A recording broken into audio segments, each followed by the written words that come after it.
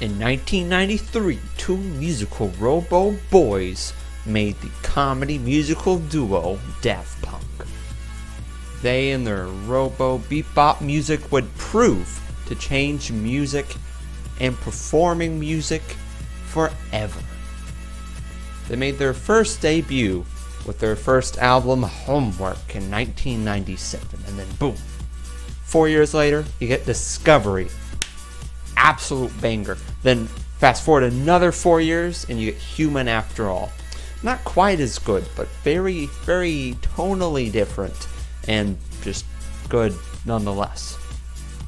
And then Daft Punk said, screw you 2010, you're not funk enough for us. So they decided to make the soundtrack for Tron Legacy, which is pretty good. And then 3 years later, they made Random Access Memories, where they made some of their biggest hits and broke into the mainstream. Then they made some albums of their live concerts. You got Alive 1997, and then you got, wait for it, Alive 2007. And I know what you're thinking. Oh, Alive 2017. No, wrong. There was never an Alive 2017. While many fan creations exist, no official concert, and there will never be an official Alive 2027 since Daft Punk is now no more. But do not fret, funky bunch. For those who missed the daftness and the funkiness of Daft Punk before it was too late, before they are now gone, I have a musical tour for you.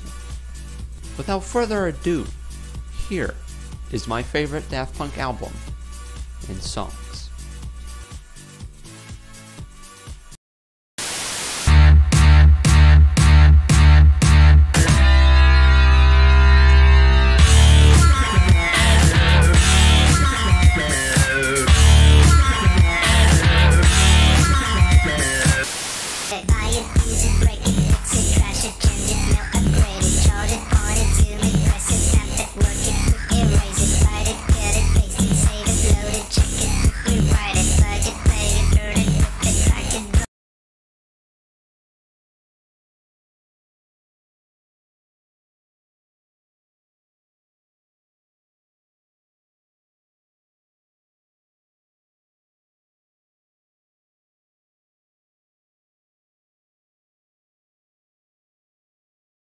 For the masterpiece, Discovery.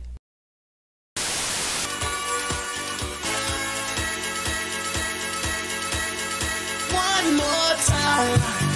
Boom. First track on the album, and it's an absolute bop. It's repetitive, but at the same time, so catchy. You just can't get it out of your head, and it's just perfect dance music.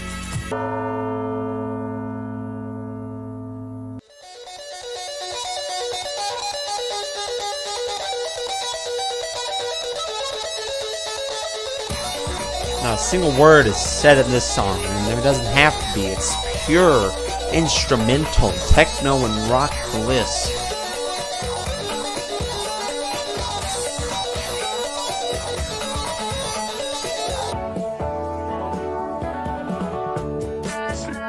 Digital Love is your feel-good love song, but with a twist. It's a Robo Man singing it. My goodness, what a daft thing to do.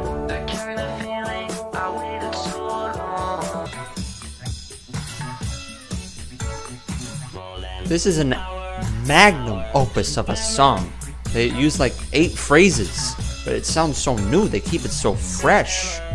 It's really good.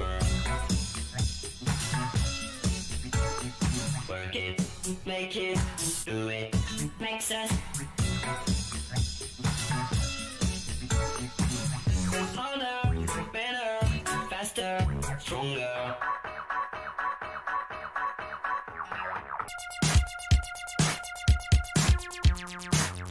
Crescent Dolls is like is like something you play at a rave, and not like a bad one where you like do drugs or something, but like a really like a good one where you like, or where you're just jamming, you know, you're just vibing. Yeah, I like this one. It's pretty nice.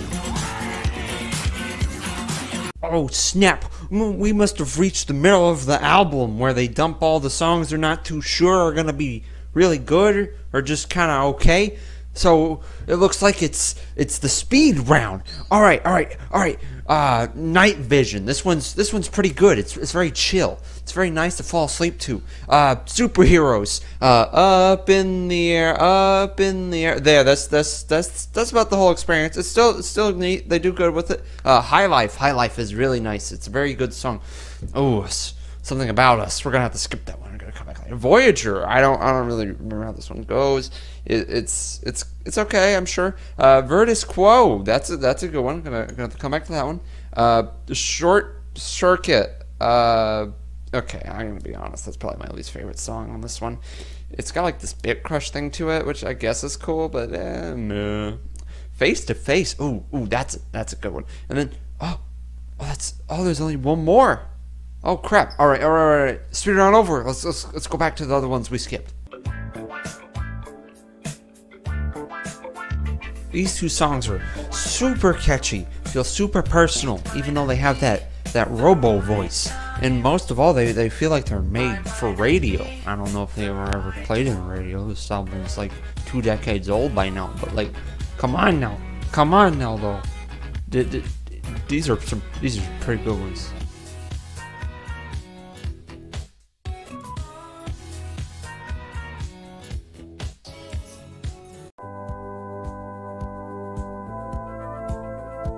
As we approach the album's end, we get this very ominous keyboard solo of a song. It just keeps going.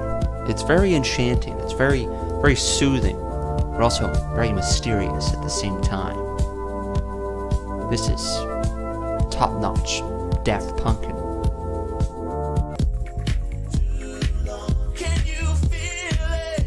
All good things must come to an end. But at the end of Daft Punk's album, they said, nah! We're gonna make a 10-minute song at the very end of the album. Too long.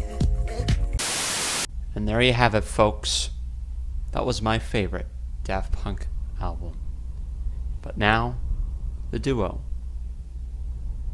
parts. While they may have decided to retire, it does not mean that the funk has stopped funking.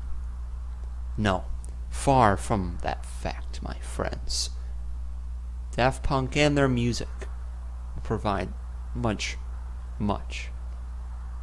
funk until the day YouTube servers can no longer play the songs.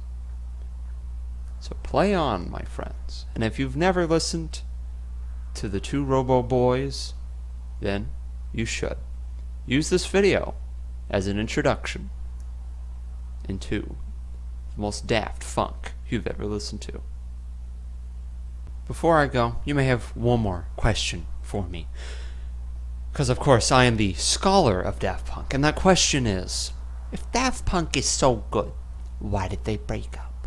Well, the answer is very simple, and I have the obvious and correct answer. Because the silver robot just freaking died! He exploded!